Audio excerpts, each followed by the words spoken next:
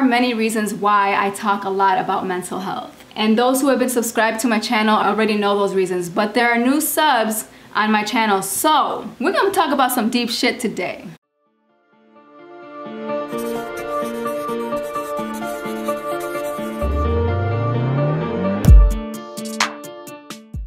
MCQUEEN. This video came across my homepage and I have to react to it. MCQUEEN uploaded a video called "I almost committed suicide 2 nights ago," period, at the end. Now you know this is some deep shit because this is actually him sitting down talking to us. So as I'm reacting, I will also be sharing my experiences. So we're gonna dive right in. Are y'all ready to react? Cause I am. Let's get it. What's good out of force? I know it's a very shocking title, but it is nonetheless the truth. I don't want to make this video too long, but as a lot of y'all know, I've always been very open with y'all. I'm not ashamed to, you know what I'm saying, talk about the, struggles that I go through. And I just wanted to make this video because I felt heavy on my heart. It's been bugging me a lot, and I just feel like something was really telling me to share this with y'all, you know what I'm saying? Because hopefully it can help a lot of y'all in our force, or just anybody who may need it. A lot of y'all might already know this, but I have clinical depression, if you may have not known. And I've been taking medicine for it for the past 3.5 years. And as of recently, I have been off of it for 2.5 months. Okay, so he's been taking meds for 3.5 years. Something you need to know about depression is that depression can last days or it can last many years. I've struggled with depression throughout my life, and in my 20s, I probably struggled with it about 2 to 3 years. I'm currently clinically depressed, also clinically diagnosed with anxiety, which is pretty typical for those two to be diagnosed together. But currently, this has been my longest depression. I've been depressed for 4 years now. I refuse to take meds. A lot of those meds have really bad side effects that I am not interested in getting to know about. And that's including suicidal thoughts, okay? I already get suicidal thoughts, okay? Now taking those meds might actually enhance that. And I'm scared for that to happen. I don't know what my brain's gonna do on those meds. The reason why they ask you to take medication is just to balance out the chemical imbalance in your brain. So once that balance starts to happen, you still have to put in the work to make yourself better, because medication is not a cure. It's just treatment. MCQUEEN has been off his meds for a couple months now, and that can be dangerous because his brain is accustomed to taking those medications. So being off of it can be scary. Yes, I have never been able to go past like 3.5 days without me feeling heavy withdrawals and side effects. And recently I've been learning to get in touch with my higher self and meditating and becoming closer to God, and a lot of other things that have been helping me substitute for whatever the depression pill was helping with. And it was working good. It was working good for maybe a month and a half, almost 2 months. And then out of nowhere, recently it's just like, if there's anybody out there that has depression, you understand that when you are having a low, everybody has their lows, but when you have depression and you hit a low, it's like the whole world is on top of your fucking head. Rock bottom. Whole world you are beyond low, nigga. You are at rock bottom. And it's not a fun place to be at all, and I have absolutely no reason to be sad. I have no reason to be sad, Sometimes our lives is going perfect. It's going just fine. It's just your brain is just fucking with you. And that is due to the chemical imbalance. It's a mental illness. You're sick. But when you do hit those lows, it's so extreme, y'all. It's so extreme to the point where it's like, one day you're perfectly fine, the next day is like, I don't want to be here anymore. I get you. I'm blessed. I have money. I have a roof over my head. I have a very strong cult family, the Outer Force. All my family is healthy. I'm healthy. Things are looking up. It's a lot of things that I'm very blessed and thankful for, But why is it that I still feel this way? Why is it that I'm still having these thoughts? I couldn't tell you. For people who have depression, you understand that it is out of your control. It really is completely out of your control. So you might already be asking, like, MCQUEEN, what is it that you was upset about? And, I'm a very deep person. I'm very emotional. I'm very sensitive. In a lot of ways, not the certain ways where it's like you a bitch made nigga, but it's more just like I'm sensitive to energy. That's why I don't hang out with people. I'm sensitive when it comes to my work. I'm a perfectionist when it comes to making y'all laugh, man. Making you guys laugh and making the world laugh just makes me absolutely. It's better than sex to me. And when I feel like I'm not able to do that at the highest level, at the potential that I know that is inside of me, that really just makes me sad. It brings me to such a low point. I can actually relate to that. My depression comes from experiences in life that really brought trauma. So I have a little bit of PTSD. And also the main reason is I don't know what my purpose is in life sometimes. Why am I living? I feel like life is boring. What is there to live for? I'm here for a purpose. What is the purpose? I'm still trying to search for that. That can bring me down just thinking about why haven't I reached my purpose yet? Why can I not figure this out? You're really in your head. And just like him, I'm sensitive too, y'all. I consider myself to be an empath. I can feel people's energy right away. And I am an introvert. I stay away from people as much as I can. So the more I'm alone, the more energized I am. At the same time, the more I'm alone, I'm more lonely. So it doesn't help. It does not help sometimes. It puts me in a state of mind where I cannot be creative at all. I'm just thinking nothing but negative thoughts. And the way the universe is rigged is that if you are thinking negatively, you are going to attract negative. And it puts me in such a dark place.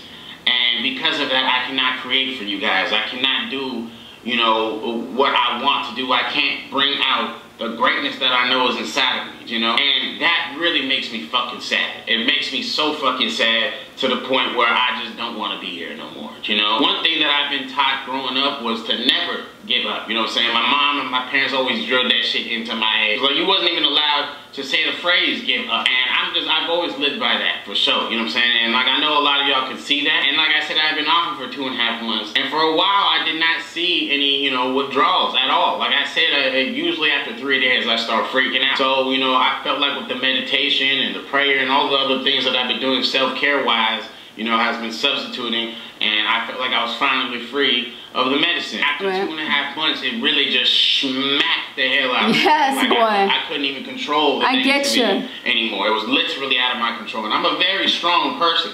I get you. That shit literally slaps you in the face. The way I deal with things is by keeping busy. I just keep myself physically busy, mentally busy. And then the one day that I have off and I have nothing to do, I crash. I am mentally and physically and emotionally drained to the point where my depression just slapped me in the face. And so that's when I know that if I can't control it, it's just something, you know, that is just like, I need actual help. And for the first time in my life, when it came to my craft and my dreams and everything, I have never in my life said the phrase, I give up. And I still technically didn't say it verbally, but mentally, I gave up, you know? Mentally, I was done. I did not want to be here anymore. I woke up the other day, and the thoughts were so toxic, and it was just putting me in such a dark place where I was literally just like, if it's this hard to be happy, I don't want to be here no more. I was crying, bawling my eyes out, man. Just, you know, completely just out of character, out of control. I've had suicidal thoughts plenty of times before, but I never listened to them to the extent that I did this time, and that's what was really scary. And before I had called for help, I actually walked into the kitchen and I picked up a knife and I looked at it and I really was like, I really want to do it. For the first time ever in my life, I truly did not want to be here no more. And when I was saying those things, it was really scary because I truly meant it in that moment. And that's when I knew I had to do something about it. My bad, y'all. My camera died, you know what I'm saying? I had to switch to the phone, but I really felt that. But this was posted a week ago, and he almost committed suicide 2 nights before that. He is still depressed, okay? He most likely is still having suicidal thoughts. Maybe not necessarily to the point where he would actually attempt it, but he's still right there. It doesn't just go away like that. It will gradually go away as the days pass on and the more work you put into it. Or get back on the meds as well. So I'm feeling for you, McQueen. I'm really hoping that you're back on your meds or getting the help that you need, and I hope you're surrounding yourself with people that you love. Just to relate to his story, I've had suicidal thoughts every now and then, but never to the point where I actually want to leave this planet. It's not on a regular like that. I did contemplate suicide on my 22nd birthday.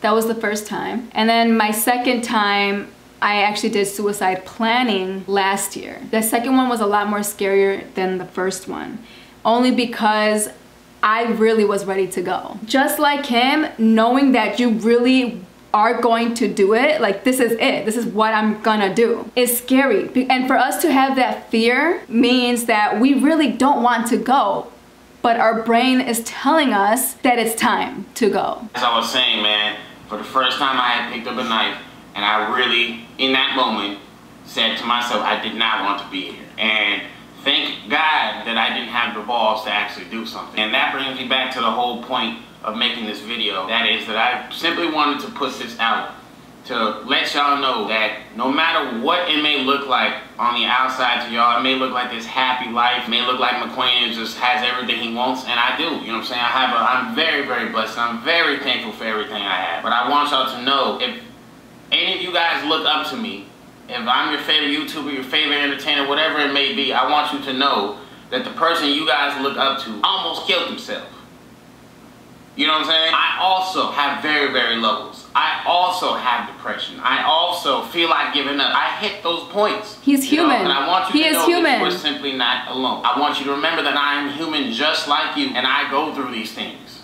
And here's a little picture that literally describes exactly who I am. I'm the type of person that when you know you're destined for greatness, your potential haunts you. It keeps you up at night. You won't feel complete until you succeed.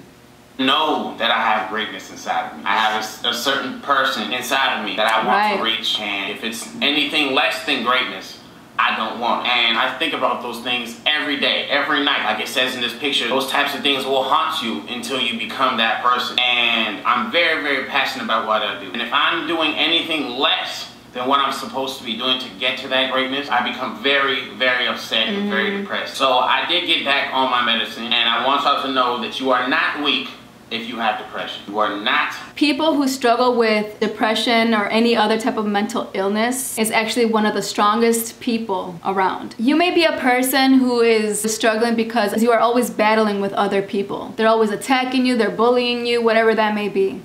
But people with mental illnesses, your worst enemy is yourself. You are literally fighting yourself in here. While everyone is laughing and joking all around you, you are in your head, and there is no one in this world that can help save you. And if you're able to win your battles every single time, you are a strong motherfucking person. It actually makes you strong if you're able to admit that you have depression, if you're able to admit that you are sad, if you're able to admit that you have emotions. Anybody who makes fun of you for being depressed, anybody who makes fun of you for being sad, anyone who makes fun of you for being open with your emotions is actually an insecure, weak-ass nigga. These are very insecure people, and they care too much about what others might think about them if they was to be open with their emotions or whatever it may be. And if you ask me, that is a weak-ass nigga. You can still be very headstrong, you can still be very passionate, you can still be everything you want to be, and also be open with your emotions at the same time. Anybody who tells you different is a fucking weirdo. And I feel like... And I'm glad that he is speaking on that in his video, because unfortunately, men have it the hardest. Men are raised not to talk about their feelings, not to admit that they're feeling sad, not to admit that they're feeling defeated. Because in the world of man, that should never exist. I'm a perfect representation of that. No matter what the fuck I go through, giving up is just not in my blood. It's not an option, you know? And I hope that this video and my words can encourage you guys to never give up on your dreams or your passions or whatever it is that you want to pursue in this life too. I don't give a fuck if it's quarantine. You can make your dreams happen. If you're able to dream, if you're able to imagine yourself in the place you want to be in life, you can manifest. Like I said, man, I don't want to make this video too damn long, but I just wanted to tell you guys this because, like I said, it was heavy on my heart. I feel like I wanted to share with y'all because, you know, I hope that it can encourage you guys and put a smile on your face, or, you know what I'm saying, just make you feel like you have some type of hope, because I know a lot of people are struggling because of this quarantine. It's very hard to ignore what is going on in this fucked up world, so that can weigh down on our minds a lot. And I know a lot of you guys look to me for, you know, your release. I know a lot of you guys look to me as your escape from reality, and I love being that person for you guys. I absolutely love it. And I'm going to touch on one last point, and the reason why I haven't been really feeling like I'm, you know, tapping into the person that I know is in here is because I've been doing content that is just not me. It's out of my character, you know. For example, this fucking boat video I just posted, man. I love making videos for you guys, but like I said earlier in the video, man, I like making videos that I think is fucking funny. I like making videos that make me fucking happy because I set very high standards for myself. And I know that if I meet those standards, then it makes me happy. This is a time when you gotta stop living for other people and start living for yourself. Y'all think I don't see them hate comments in my videos? Of course I see them. But I'm not living my life for you. I'm not going to say the things that you want to hear. That's not gonna make me happy, and I'm sorry, but my happiness comes before any stranger watching this video. You're not gonna save my life if I decide to put a gun to my head. So why would I worry about what I'm going to say? For what? To make you happy? No. So you guys can keep putting your hate comments under my videos and I will keep hearting it. Y'all must be crazy if you think that you have full control of my life. It makes me laugh that I know for a fact that you guys are going to enjoy. All these videos with bitches and, you know, this boat, you know, that shit is not fucking me. At the end of the day, I can give a fuck about any of those bitches on that goddamn boat. I just be trying to make lit videos, you know what I'm saying? So whatever idea comes to my head, I just feel like, oh, that's lit. They would like it, so let me put it out. But at the end of the day, that was actually very hard for me to put out that video because that was just not me at all. Being around a bunch of bitches that I don't give a fuck about, you know what I'm saying? Like, bunch of bitches? That's not in my character at all. I know a lot of you guys that have grown with me also saw that. So with that being said, man, I'm going to go back to my roots. What I mean by that is I'm going to go back to my pickup line videos. I'm going to really go hard on them. I'm going to be dropping one every week, if not every week and a half, because it's hard to get good reactions, especially with this with, you know what I'm saying, shit going on. People are barely outside, you know what I'm saying? So I'm going to be just going crazy on the pickup line videos. And I hope that, you know what I'm saying, you guys can take me seriously when I say that. And I want you guys to be expecting them every week or every week and a half or so. And I hope that you guys could be here to support me when I drop these videos, man, because I really want to hit this 1 million subscribers. I know you guys want to see me hit 1 million subscribers. And just beyond that too, yeah, man. I hope you reach your goal. Like before I started going on with those videos, I wanted to share this with you guys. I hope I touched on everything, man. We'll see when I edit this video. Another switch of the camera, my fault. Yeah, man. Damn, I want you guys to know it is okay to be sad. It is okay to be depressed. It is okay to have low times. It is okay to have low points, man. There is nothing wrong with it. You are not fucking weak. But what is wrong or crazy, you're not crazy, is letting that stop you from going after your dream. We don't fucking give up over here. And you better not fucking give up. Because I want to be a big ass example for you guys, man. That's another reason why I'm telling you all about this shit. Because when I'm up there, nigga, when I'm gone, when I'm at the top, I want y'all to be able to look back at this video and be like, wow, there is someone out there that I look up to, that I like, that I enjoy his entertainment. And he has depression and he still made it to where he made it. Because I'm going to. And I know a lot of y'all believe that. I know y'all know that already. And I can't thank you guys enough for that. Be very kind to yourself. Be patient with yourself. Don't beat yourself up for being sad, for being depressed, whatever it may be. Take that time. Allow yourself to feel those emotions, okay? Right. Don't try to grip onto them because it's just going to make things worse. Let yourself feel them. Let yourself be where human beings are supposed to feel emotion. But everything passes, man. Hard times always pass. Nothing lasts forever. Do not make a permanent solution to a temporary problem. Because things do get better, problems do get solved. But if you decide to take yourself out of this planet, you will never know that. I know a lot of people don't understand why people do commit suicide. They find it to be a selfish thing because in their minds they're thinking, do you not care about your loved ones, what you're gonna leave behind? Do you not care that they're gonna suffer if you were to make that decision? I get that, but also understand what we're going through. It is being selfish, yes.